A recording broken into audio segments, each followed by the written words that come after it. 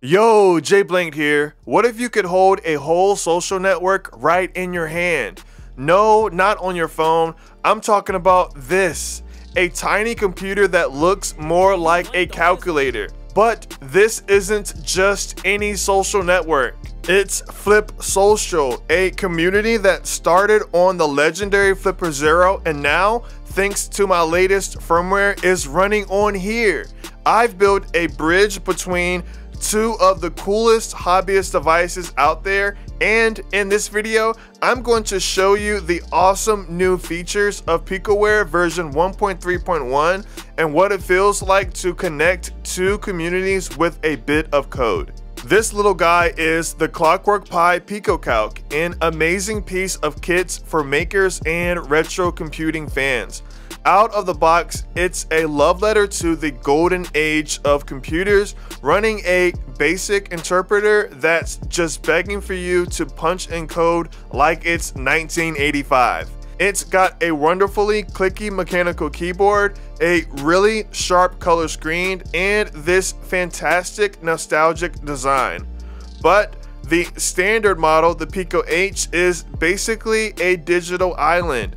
It has no way to talk to the outside world. It's a powerful engine stuck in neutral. And that's when the classic tinkerer's question hit me. What if it wasn't an island? What if it could join an existing thriving online community? I saw all this potential just sitting there, and that one question sent me down a rabbit hole that ended here, turning the PicoCalc from a retro calculator into a fully connected pocket computer that links the new niche PicoCalc community with the massive Flipper Zero scene. Honestly, bridging these two communities was a ton of work. So if you think connecting makers on their favorite hardware is a cool idea, do me a huge favor and hit that subscribe button. It tells me you want more ambitious projects that bring people together just like this one. We're just getting warmed up. So how do you get a device that was designed to be offline and plug it into the internet? Well, the answer is a tiny but super important hardware upgrade. The brain of the PicoCalc is a Raspberry Pi Pico. The standard version is the Pico H, which has 0 wireless capabilities. So the first step was to carefully open the case and swap that Pico H for a Pico W. That little W is the magic letter. It stands for wireless, adding both Wi-Fi and Bluetooth hardware into the mix.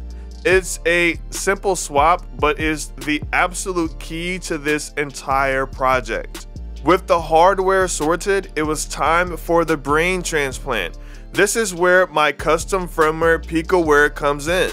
With the latest release, version 1.3.1, it's now more powerful than ever.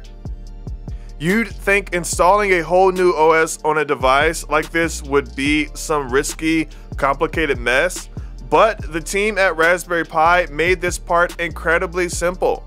You just hold down the boot button while plugging in a micro USB cable to the Pico. When you do that, the Pico just shows up on your computer like a regular USB flash drive waiting for its new identity. The entire PicoWare firmware is just a single tiny UF2 file. You grab version 1.3.1 from the project's GitHub. Make sure to choose the correct variant for your specific Raspberry Pi Pico.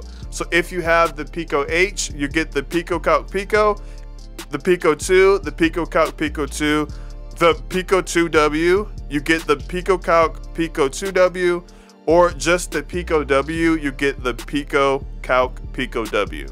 Click and download the correct one.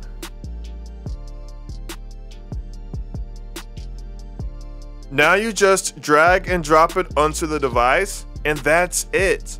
The device immediately reboots and its personality is completely rewritten. The old school command line vanishes, replaced by a graphical user interface I designed from scratch to be clean, intuitive, and most importantly, usable on a tiny screen. Instead of typing commands, you now have a modern app-based system. This isn't just a calculator anymore, it's a pocket-sized computer ready to connect. Alright, with the PicoCalc online and running PicoWare version 1.3.1, let's get to the main event, Flip Social version 2.0. The idea wasn't to build a new network from scratch, but to connect the PicoCalc to a massive existing one. Flip Social started as the first social media app for the Flipper Zero and already has over 2,000 registered users. Now the PicoCalc can join the party. First things first, you need to get online. From the main desktop screen, just click up or enter to open the library. From there, scroll down to Wi-Fi, select settings,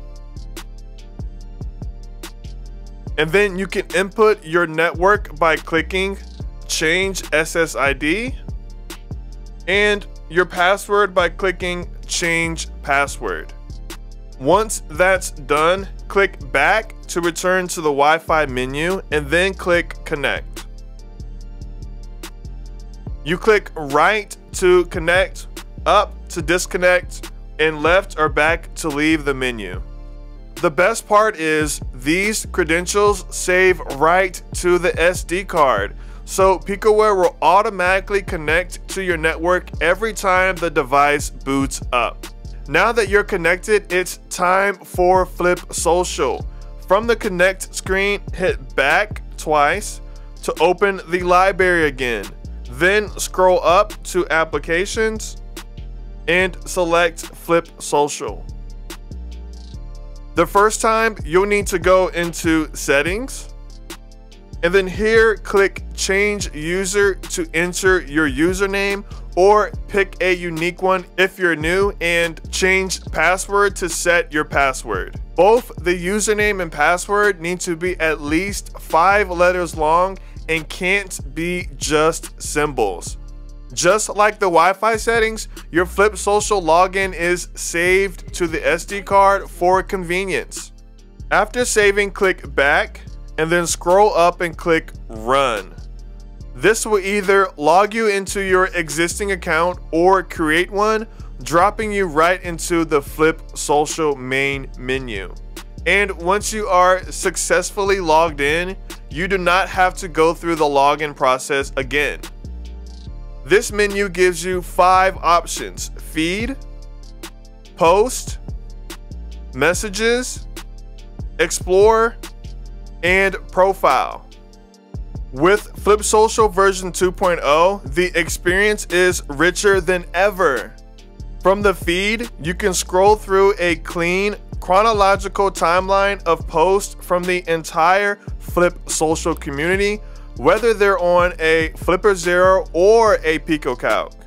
You can comment on posts, and when you're ready to share something, you can post directly to the feed. Using the physical keyboard is just a really fun tactile experience. Let's type hello Flip Social.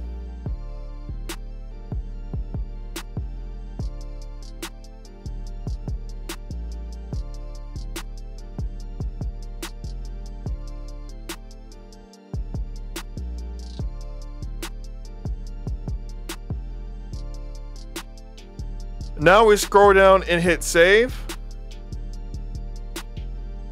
And a second later, it appears for everyone.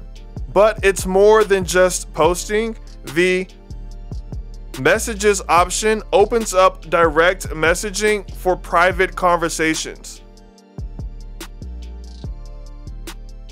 Explore lets you browse user profiles to find other makers, and Profile lets you check out your own.